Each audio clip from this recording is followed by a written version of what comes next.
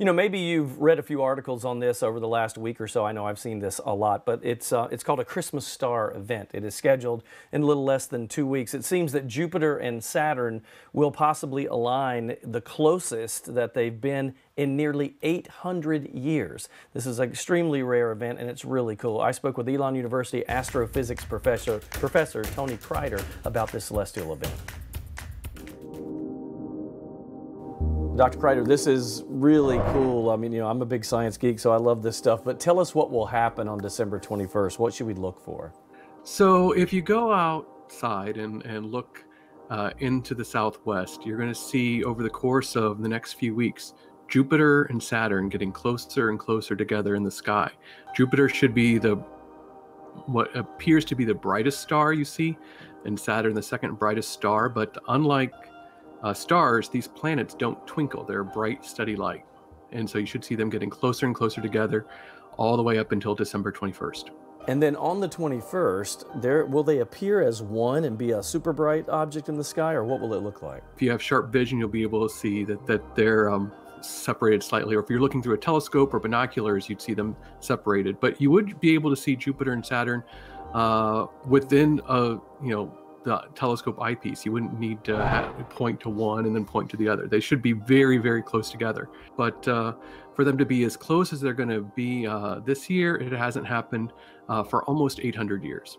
We're literally talking about when Genghis Khan was alive is the last time this happened. Yeah. I've certainly never seen them this close before, and I've spent in my entire professional life having students look at Jupiter through the telescope, and then I'll adjust the telescope and maybe they'll look at Saturn. But this will be the first time I'll ever be able to look through the telescope and see them, both Jupiter and Saturn.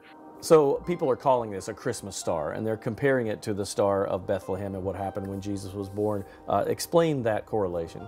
While some scholars think that it was just a metaphor, others suggest that perhaps it was an alignment of Jupiter and Saturn, a triple conjunction of Jupiter and Saturn, where they went back and forth across each other's paths several times around that time period. That's interesting. Well, we'll all be watching, and thank you for your expertise. We appreciate it.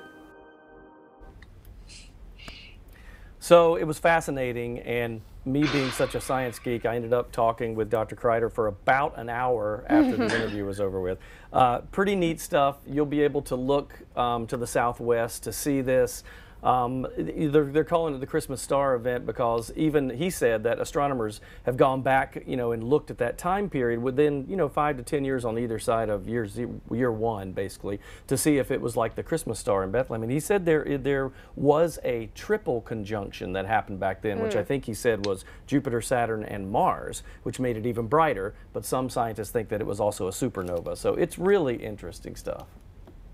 Yeah, and as you go through the years, technology gets so advanced. I wonder what the story will be, 100 years from now, some strange things that are happening, and what that conversation will be like, too. I do find it fascinating that maybe what happened 800 years ago is what's going to happen in a few weeks.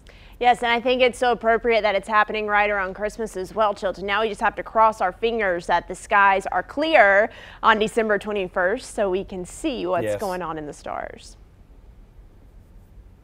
Yeah, it's a shame he's not smart. I was joking with him. I said, I feel like a mental midget standing next to you. This guy's brilliant. I took astronomy in college. It was not my best subject. We'll leave it at that.